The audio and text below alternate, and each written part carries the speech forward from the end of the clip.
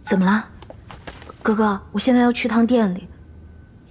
我想明白了，与其拉着这些人办卡，不如靠我自己实力拉来的业绩来得踏实。我先走了，我送你。不用，我自己打车去就行了。再说了，如果我们两个一起走的话，那不就真成了落荒而逃了吗？那我走了，拜。路上小心啊！好。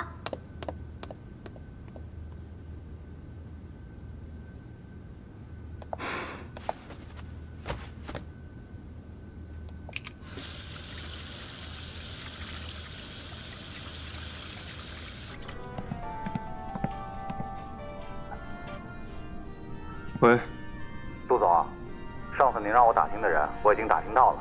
说。我问了很多朋友，他们都知道他。这小子私生活很乱，交友广泛。知道了。你说他在店里就是做销售，那他一开始还那样说，咱们没必要吧？会长，刚刚古桥在卫生间接了个电话，说他公司有急事，所以他先走了。哎，元哥，你看这事儿，那你先做吧。元哥，你说你都当上总裁了，也不帮帮人家古桥，还让他去大街上发传单，多丢人呐！古桥凭自己的劳动赚钱，又不做亏心事，有什么丢人的呢？不丢人，他在这儿装什么装啊？于可欣，如果你是因为当年栾宇拒绝你，去和古桥求婚而心生记恨的话，那我恭喜你，你现在有机会了。不是吧，于可欣，你还喜欢过栾宇？哎，我记得咱们上大学那会儿，你经常跟我说最讨厌栾宇那种不思进取的人了呀。别说了。你们慢慢吃，我还有事，先走了。哎，可心，可心，走了。哎，叫什么来着？炳文，炳文，会长，你小子，我小子，来晚了，来晚了，快，进去，进去。你是真会挑地儿啊你！当年上大学的时候呀，杜炳文就追求过元哥，不会到现在还惦记着人家吧？哎呀，那时小，不懂事儿，不提了。哎，而且我们袁总现在是名花有主了。什么？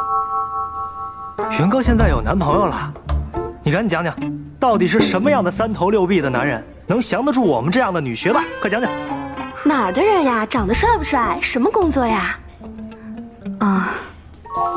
其实还在接触当中。哦，对，多接触接触吧，别最后自己吃大亏。杜炳文，你来同学会就是为了说这个事儿啊？我只是想简单的告诉你，他这个人很不简单。比你简单就行。我再怎么不简单，我也不欺骗感情啊。哎，炳文，那我劝你，不了解一个人之前，不要轻易下结论。哈哈，我也劝你在不了解一个人之前，也不要轻易下结论。会长，我还有急事，我先走了。哎，你不能走啊，元哥，元哥，哎你怎么又走了一个呀？老杜你，炳文你真是一点儿没变，你气死我了你！袁总在公司业务特别繁忙，我用这样的方法激励他赶紧回去工作，也是为了公司，为了他。来，不管他，我们喝一杯。来，谁的口红印？来，大家干杯！干杯！受不了你！来。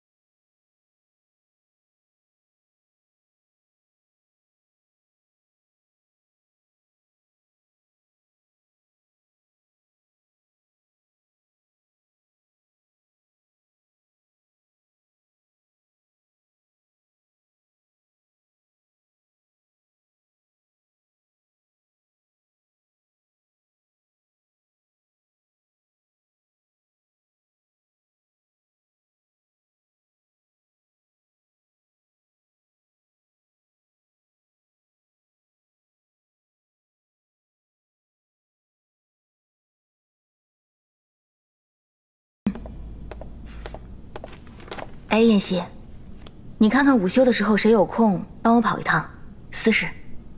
私事，那就我去吧。你不行，得生面孔。生面孔。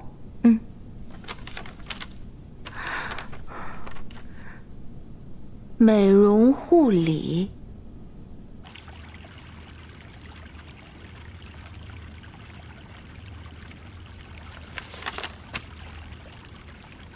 您好，珊珊小姐的外卖。哦，你放这就好了，谢谢。